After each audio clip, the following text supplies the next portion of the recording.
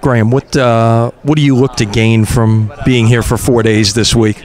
No, I mean, I think it's been so fun. We've been here for a day. So for me, it's being able to pick pretty much everybody's brain, whether it's a college guy, if it's a Manning, literally anybody here. Just ask questions, be a sponge, soak everything in, and then just kind of give back what I had one day from college counselors, an older guy that could kind of give his perspective. So it'll be fun. Were you here as a camper a few years back at all? I was not. So this is a long way from Kansas City. So for me, I always wanted to. So it's a blessing to be down here as a counselor.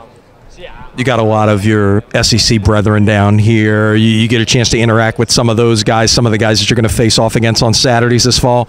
Oh, yeah. No, we've been having fun. I mean, whether we sit down and get dinner, we run to Chick-fil-A, or we go get coffee, I mean, it's funny because you learn how small the world is. You have a teammate that nowadays with the transfer portal might be on his team. You can ask him questions about him. But no, we're having a good time. It's been fun. This has almost kind of become like an unofficial start to the next season. You're going to have media days in a couple of weeks and that kind of thing. But do you kind of feel like the countdown is on to what you guys are about 2 months away from the opening game? You're like in prep mode, getting ready for camp at this point? Oh, yeah. I mean, we've been in prep mode for a while. The clock's always ticking, so definitely makes it a little more real. I mean, you get back into media, you get back into getting around the guys, and you just feel that urgency. So it's coming.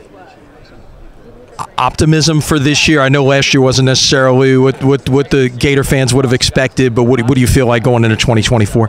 No, I think the Gator fans are going to like what they see. I mean, I think we got depth, added a bunch of new guys on both sides of the ball, experienced guys, but across the board, I mean, just the amount of depth we have it's different than last year. So, I mean, I'm always optimistic about every season, but I think we got a special team.